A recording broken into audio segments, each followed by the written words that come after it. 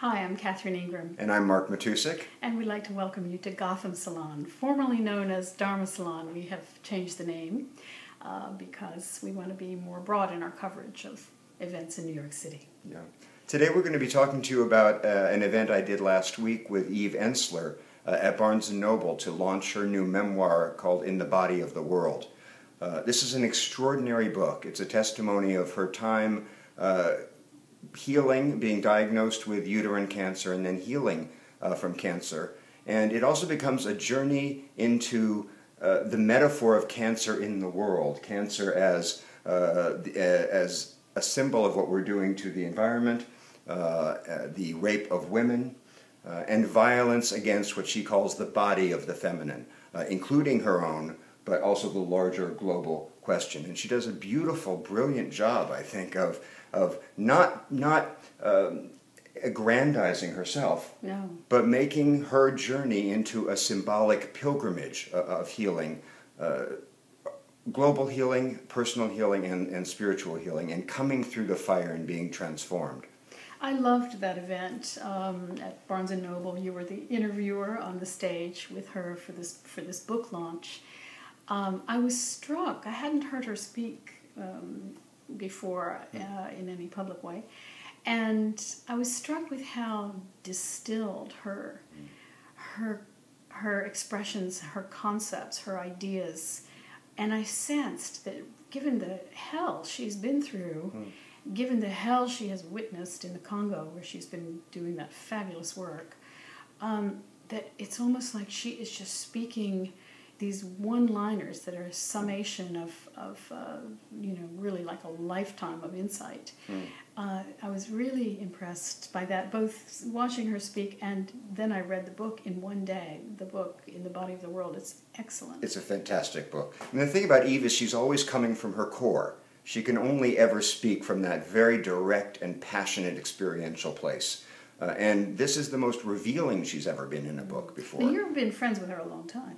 Yeah, 25 years. Oh, yeah. Yeah. So you knew her when, literally? I knew her before the Vagina Monologues, and I can tell you, but she was always herself. Mm-hmm. Even when she was a struggling downtown playwright in New York, she was always herself in the sense of being passionately concerned with violence against women, passionately concerned with environmental issues. She was an early nuclear activist, and she has only become more and more powerful.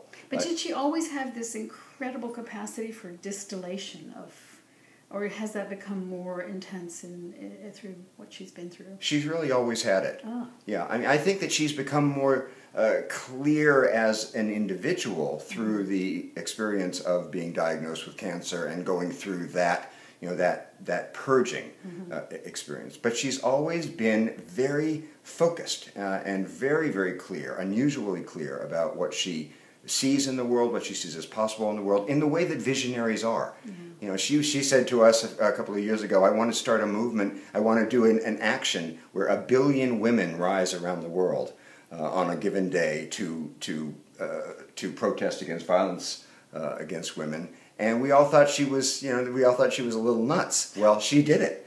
She did it this year. 1 billion women rose up in 207 countries. And now this coming year, she's going to do 2 billion women rising. So that's the way visionaries work. They don't take no for an answer. And that's the unique thing about Eve, is she absolutely doesn't take no for an answer. And she is determined to change this situation for women. I also felt both in her book and in her conversation with you on stage, a great sweetness and tenderness and love she just seems so generous. She spent some of that evening thanking all these old friends who were sitting in the audience. These are just some signs of greatness, really, that she has faced death so many times now with she's lost 7 organs, did she say? Yes. She had a stage 4 uterine cancer. Now she's been 3 years cancer-free. So in the body of the world, I loved all the ways that she wove in her own personal life, which is so intense. But as you said, looking at the large scale body of the actual world. Mm-hmm. Very, very sensitively and insightfully done. Yeah, absolutely beautiful. And she also had brilliant editing on this book, which always helps. And it's getting rave reviews. And I hope, to my mind, it's sort of an instant classic. There's nothing like it.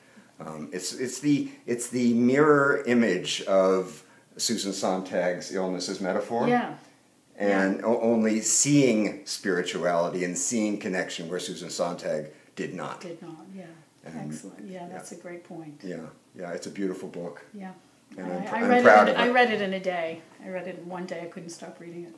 Yeah. So get yourself a copy, and I think you'll be very, very moved by this wonderful piece of work. Thank you. We'll see you next time. See you.